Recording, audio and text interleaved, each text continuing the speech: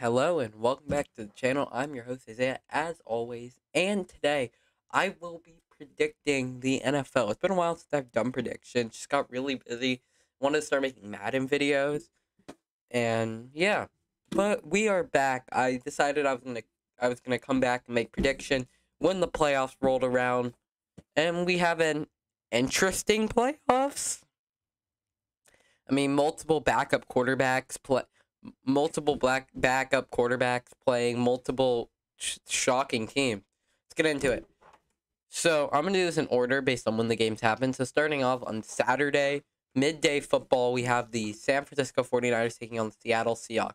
These two teams have already met twice, and neither one of their competitions were in any way, shape, or form close. Now, if the Niners are going to win this game, it's going to be forcing Brock Purdy to make mistakes because he's not a good quarterback.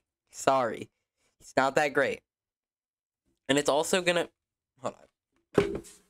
It's also going to come down to getting deep shots. The safeties are probably the weakest part of that stout 49ers defense, but you're not going to be able to get that when you got Nick Bosa right in your face.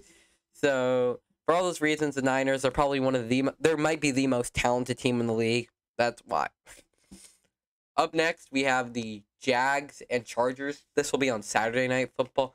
This is going to be an intriguing game. These two teams met earlier in the season where the Jags pummeled the Chargers. It wasn't a close game. It was by like 28 points.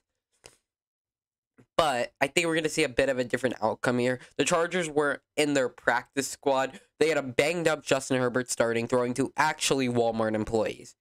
And no Nick Bosa. Not Nick. Joey Bosa. And for the Jags, they've obviously have gotten better and have gotten on a hot streak, and they're one of the hotter teams in football. But still, I like the Chargers here to win. Simply put it, I think Herbert is a bit more clutch than Lawrence, and I think it's going to be a back-and-forth game. But I think Herbert's just going to have that slight bit more clutch in him in order to win this game, and he's got better weapons. All right, moving on. Keep this short and sweet. I don't want to insult my team, but we're starting Skylar Thompson, no Raheem Mostert, Teron Armstead might not play, Tyreek Hill is questionable, Jalen Waddle is questionable, and the Bills are one of the best teams in the league. Enough said. All right, moving on to Sunday midday football, we have the Giants taking on the Vikings. This is a very, very intriguing game. These two teams met earlier in the year, pretty recently, and it was a very close game. It was pretty back and forth, but the Vikings still remain undefeated in close games, one-score games. That does concern me heading into the playoffs, but I look at this Giants team, and their biggest problem is they cannot stretch the field. They don't have good weapons. Kenny Golladay, he had that nice catch. I'll give that to him. But he has been very, very bad. And very hated by Giants fans because of how much they paid him to do nothing. And in terms of that, their receiving core has been banged up. And just stretching the field is going to be hard. In terms of the Vikings, on the other hand, they have the best receiver in the league. And they got Dalvin Cook. And the Giants, I guess, have Saquon. But I'm talking 2-minute drill. This is what this game's going to come down to. The reason the Vikings are so good in the 2-minute drills because they got Justin Jefferson and Kirk Cousins connection. That's why I'm going to take the Vikings to win this game. Should be a close game, though. Up next, on Sunday Night Football, we have the Bengals and the Ravens. This is an interesting game because we do not know if Lamar is playing or not. If Lamar is not playing, it's going to be a blowout. End of discussion. We watched this a few days ago. The result's not going to change. It's been 4 days since these two teams have played. And if Lamar is not there, but even if Lamar is there, it's been like a month since he's played football, since he's actually been in a football game. It's going to take time to adjust, and against a Bengals team that will strike, they're not going to let you do that. The Ravens have a good defense, but injuries have ruined them. I would like to see a season where the Ravens are not ruined by injuries every year. Give me the Bengals, because they are one of the hottest teams in football. I'm next to get the Cowboys and the Bucks. This game, I've been seeing a lot of people going with the Bucks because of the whole don't count out Brady in the narrative. Don't count out Brady. The Cowboys haven't beat Brady. The Cowboys are always first-round exits. And a lot of people aren't confident in them because of that abysmal performance that they showed. But there are some good things about this team. When Dak is starting, they're one of the most efficient offenses in the league, and I have some of the most points per game. A lot of people want Kellen Moore gone. He's a great offensive coordinator. Many teams would rather have them. Steelers. So yeah. And the Bucs have not been good this year. They have a losing record. They don't have a run game. They do not have an O-line. It's completely banged up. The receivers are inconsistent. Brady has not been playing at his best, and the defense is old. Yeah, I'm going to take the Cowboys. All right, up next, we got the Bengals and the Bills. I don't know how these are going to go, so I'm just going to go left to right. Bengals and Bills. Here's the matchup we've been waiting for. These two teams played earlier in the season, but because of the unfortunate Damar Hamlin incident, thankfully he's been getting better. They did not get to finish this game. The Bengals were looking like the better team as that game was going. I'm not going to let that game judge how I feel about this game, though, because there was still 3 quarters of football to play. That's a lot of football to play. It's hard for me to pick who I think is going to win this game, but I am going to go with the Cincinnati Bengals. There's some reasons behind this. Whatever they say, listen, Bills fans are confident they're going to get Micah Hyde back. When was the last time Micah Hyde played? It does not matter if or is it Jordan Poyer? It's one of their really good safeties. It's been a while since they played. They're not going to instantly be difference makers. Damar Hamlin, who was a starter, will obviously not be playing.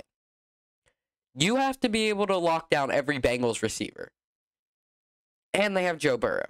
The thing that the Bills are going to have to do is they're going to have to get to Burrow. The O-line's been getting a bit banged up. And the Bengals cannot establish a run game. The Bills' strategy in this game should be to ground and pound. They have an underrated run game with a very good running quarterback and some very efficient backs. Not good, efficient. They're averaging like 5 yards a carry. But I do not see... I'm going to see a world where this game is going back and forth.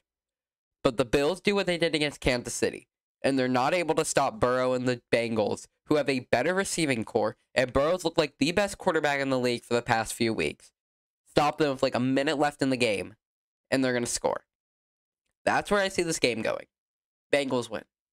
Up next, we have Chiefs and the Chargers. This is a divisional rivalry. Chiefs won both games, but they were not convincing wins. I mean, they were wins, but none of them were blowouts. And considering how the Chiefs like to treat the rest of the division, yeah. Chargers put up pretty good fights against the Chiefs, so I expect this game to be close. But Mahomes on a week of rest, yeah. They've never missed the AFC Championship with him. I have no reason to believe that this will be the moment that he does. Mahomes, AFC Championship time. Up next, we got the Cowboys and the Eagles. Ooh, another divisional rivalry. These two teams split, but this is the real game. Jalen Hurts versus Dak Prescott. This is what everyone's been waiting for. Both of these teams have played. They split. But each time the other team has won, it's been with a backup quarterback as their opponent. This is the real deal. This is Jalen Hurts versus Dak Prescott. These are the two healthy versions of this team. No excuses for either of these teams. Philadelphia is winning. Philadelphia is one of the most complete teams in the league. Their only concern is the banged up O-line, which I think Micah Parsons and DeMarcus Lawrence will abuse a bit, and Dan Campbell will be able to cook up a scheme.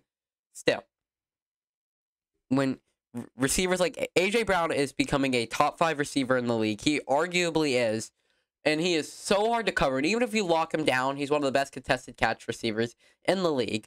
And then, to wrap it all up, they only have, like, the best run game in the league when they have Jalen Hurts starting. It's almost impossible to stop them on 3rd and 4th and short, which is the times you beat teams. They have a solid defense. It's going to be a good game, but I think the Eagles are going to win. Up next, we got the Niners and the Vikings. Very, very, very interesting game. Here's my problem with the Vikings going into this game. Niners win, by the way, I'll tell you. Here's my problem with the Vikings. They come in with a negative point differential. Because every time they win, besides that last game against Nathan Peterman, has been by 1 score. Every time they lose, though, it's been by multiple possessions. Now let's listen to this. They have one of the worst defenses in the league. Probably the worst defense of any team in the playoffs. And yes, the Dolphins are in it. The Dolphins defense sucks. But I think that the Vikings defense is even worse. McCaffrey has been insane for the Niners. Debo's great. Ayuk's great. Kittle's great. The O-line is great. Brock Purdy does not have to do anything. And the defense will stop Kirk. They'll stop Jefferson. They are going. Here's the Vikings will constantly be playing catch up, which they will not be able to do because the Niners will continuously ground and pound and not let that offense get the ball. And when they do get the ball, they're not going to be able to move it on that defense. That's why the Niners are winning. Next we have a rematch from last year, the Bengals and the Chiefs. These teams met earlier in the year. Burrow has had Mahomes' number multiple times this year. But this could be a different game. And Arrowhead, you know how the Chiefs do. Chiefs Kingdom will go crazy this game. But Burrow has had Mahomes' number. Bengals to the Super Bowl. Not just that. I'm really just looking at how well this team matches up against KC. The receivers are very hard to guard. The Chiefs defense is mid. It's very mid. Besides Chris Jones, there's no other very special piece on there, but nothing really outlandishly bad.